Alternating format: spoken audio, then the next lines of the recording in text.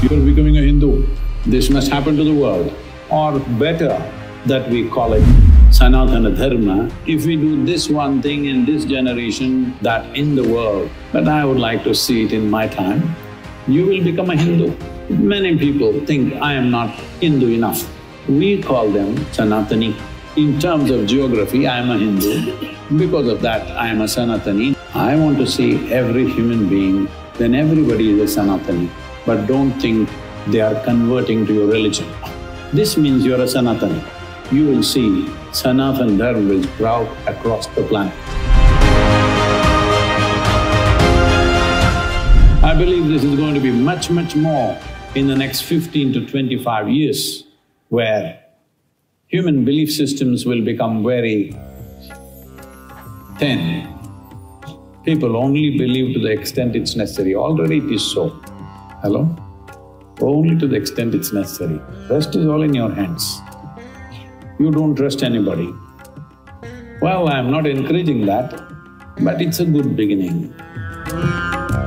That you understand, somewhere you understand, unless I handle this life well, it won't work. This means you understand my life is my karma. You're becoming a Hindu.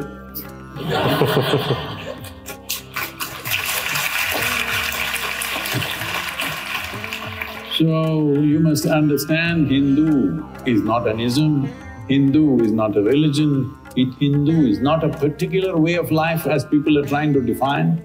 Hindu is a land. Because of the land, people became Hindu. Because of the people, the civilization became Hindu. Because of the civilization, the nation became Hindustan. So, this needs to be understood that if you release human intellect, as I said earlier, from the influence of fear, from the influence of guilt, from the influence of extreme greed, you will become a Hindu. Or Hindu, maybe in your mind, the context is very small, it's a particular type of people. No. So let's put it this way. It is called Sanatana Dharma. The word Sanatana literally means eternal.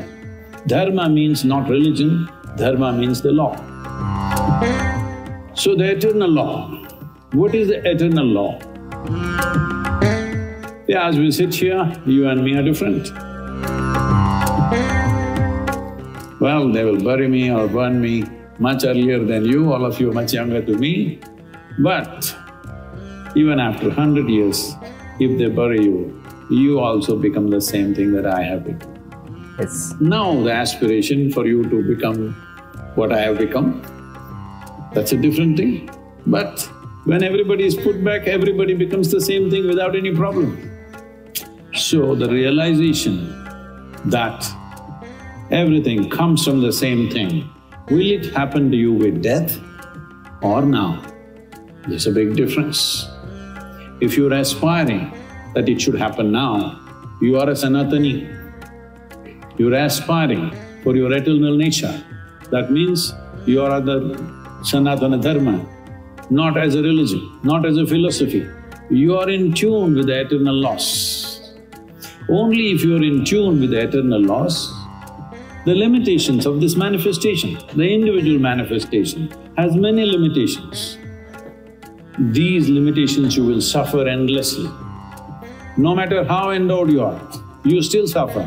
No matter what you become in your life, you will still suffer because you are identified with the manifestation. You are not searching for its source. You have not found access to the fundamental nature of its existence, which is its eternal nature. Now, am I propounding, oh, there is something eternal within you, you are a soul and this will happen, that will happen? No. I'm saying, you understand, you gather the body and you shed the body. Once you realize this, there is enough intelligence in every damn head here to seek, what is this about? Yes. Okay, I gathered this and it's going to go one day. What is this about? Because this is not unreal, this is true. Your existence is true. These days, technology people are trying to look like sages with long hair, not hair, dreadlocks, You know, they're all trying to look like sages. This is a good trend. They're trying to look like the Hindu sages of the past. So essentially, a totally godless, philosophy-less, immoral is not the word, amoral. No morality, no commandments, no God, no philosophy. What kind of lousy people will they be? That means you don't trust the intelligence of creation. You think creation will be good only if some fools manage it. No, creation is good without management. It is just that once, as I said, if human intelligence is not encumbered with these imposed values of fear and guilt and greed which is encouraged all the time, naturally this will seek its eternal nature. Yes. So what you call as the Hindu civilization, or better that we call it Sanatana Dharma, is a consequence of fearless, guiltless, greedless human beings. So, it is not because of Hindu way of life they became like that. Because they were like that, this is the consequence. This civilization is a consequence of that. But as all of us know, in recent history, in this land when we say recent, we are saying 1,000 years ago. In recent history, it has been ravaged like no other land. Probably most of you do not know, because those who wrote our history books and textbooks, they wanted to be nice to you, so they eliminated all the ugly parts of our history so that we may once again walk into similar situations. But the land has seen, the people have seen enormous atrocities which are way bigger than anything that is normally talked about in the world. The greatest thing that we talk about in the world is how Africa was subjugated by the Europeans and how Adolf Hitler did what he did in pre-World War II times and what happened in North America to the Native Americans. But what happened in this land, both in numbers and quality of torture, much more. But this is the only land, after 1,000 years of extreme torture, we still retained our way of being. Yes, really, that's true.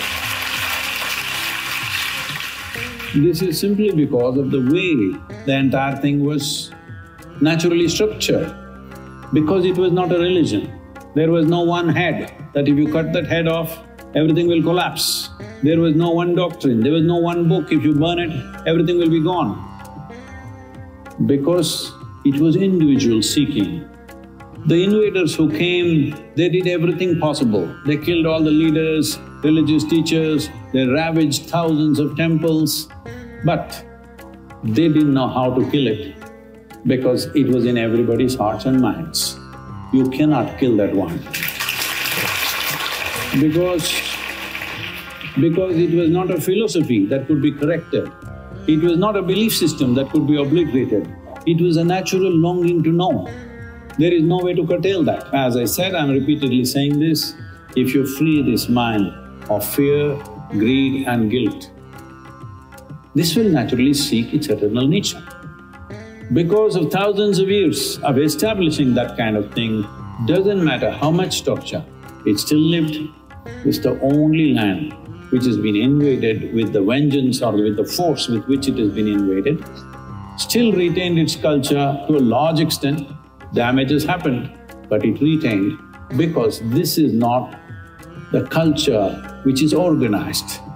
It is unorganized kind of chaos, intentional chaos, because you can't destroy a chaos, you can destroy a system. Hello? You can destroy a system, but you can't destroy a chaos. So it doesn't matter what they did, it survived. A lot of people are writing books today around the world, many American and European writers. They're amazed how this culture survived. How did it survive? What is the basis? Where is the foundation for this? No foundation, that's why it survived.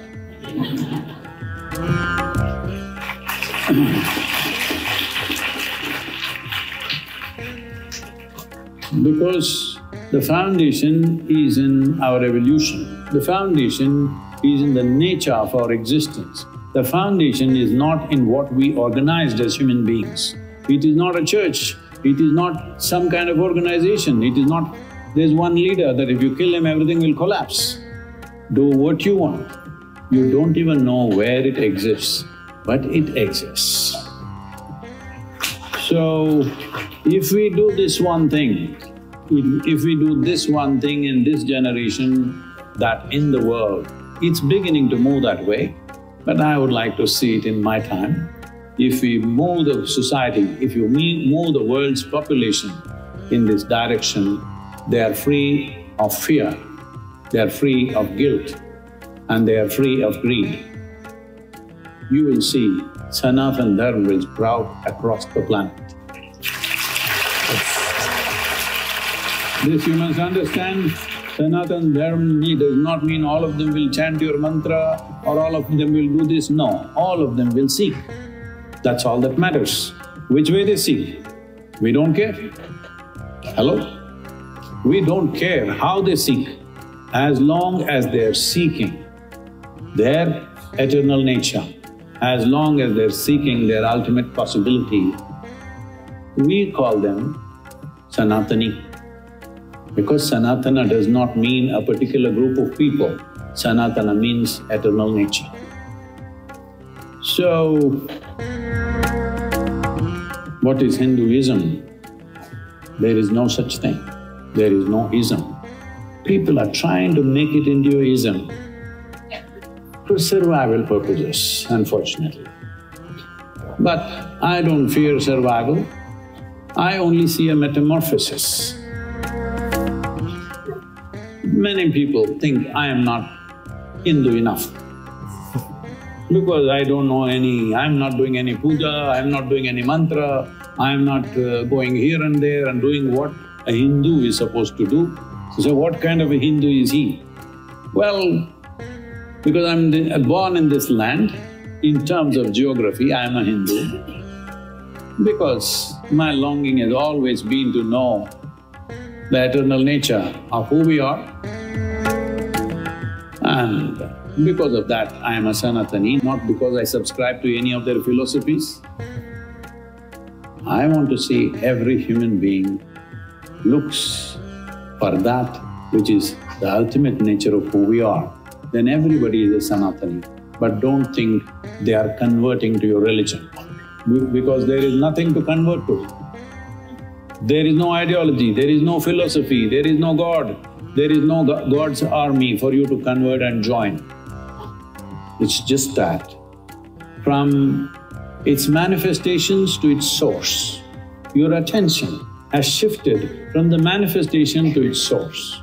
This means you're a Sanatani, because manifestations are always transient. It's like a footprint. It'll be there today, it'll be gone tomorrow. But the source is always there. So once your interest has shifted from the body to the source of what it is, you have become a Sanatani. You're seeking the eternal nature.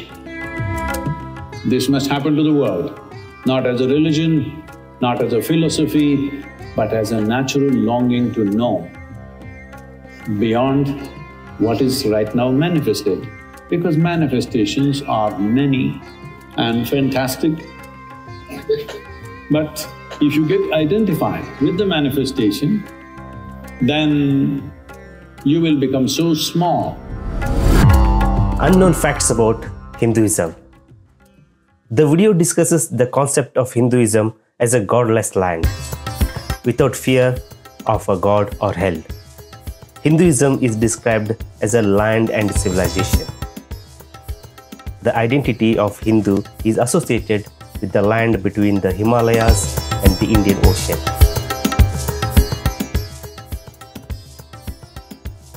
The pursuit in Hinduism is to understand the nature of the source and seek knowledge. The video emphasizes that this civilization is about seeking, not blind belief in a specific god. Hindu pilgrimage in Pakistan. The tall hills in western Pakistan have been powerful kingdoms come and go. Balochistan province is a special place with a lots of history. It used to be a really important area for trading between different parts of the world a long time ago. People from different religions like Hinduism and Zoroastrianism have been lived there a long time, and their customs and beliefs are still important today. And some people even think it's a special place where gods live. Every year, a lot of people come to this special place to honor a goddess and do special rituals to feel clean and free from their mistakes. It's a big event that a lot of people look forward to.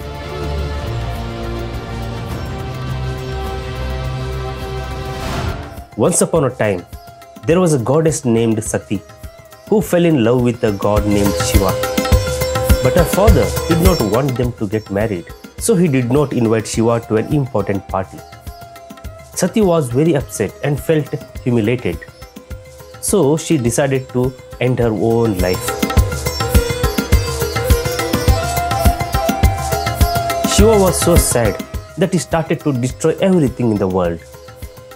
To stop this, the other gods took Sati's body and spread it into many places all over different countries.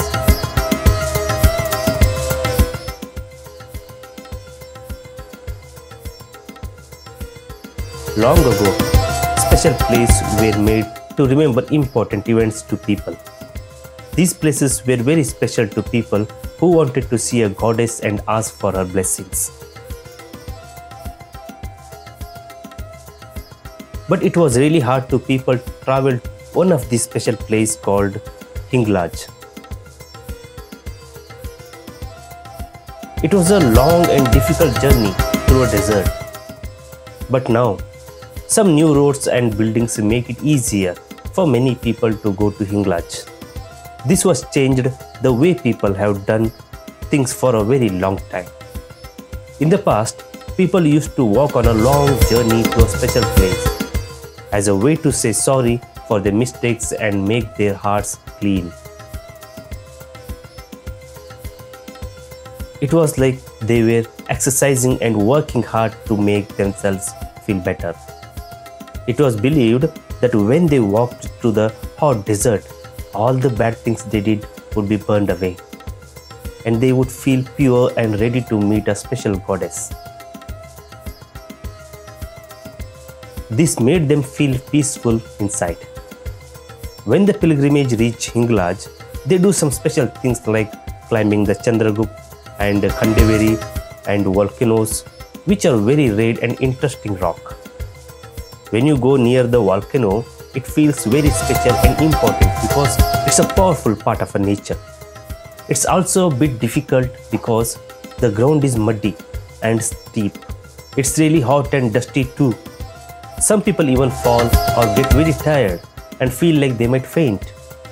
People who love and believe in the gods throw coconuts in the holes in the ground to ask the things they want to say or thank you for helping them.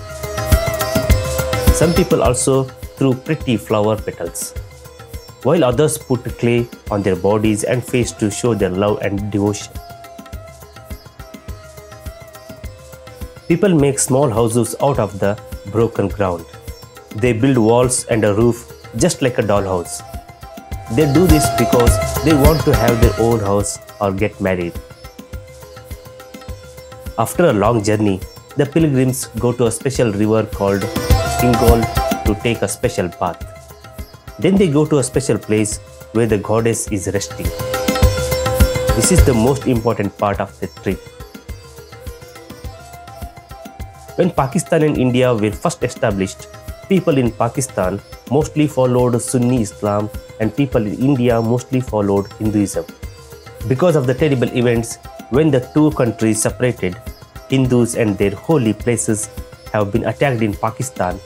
At the same time, Muslims also face violence in India.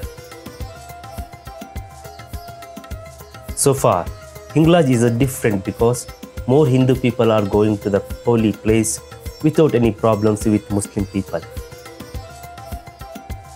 Hinduism is a really old religion that has been around over 4,000 years.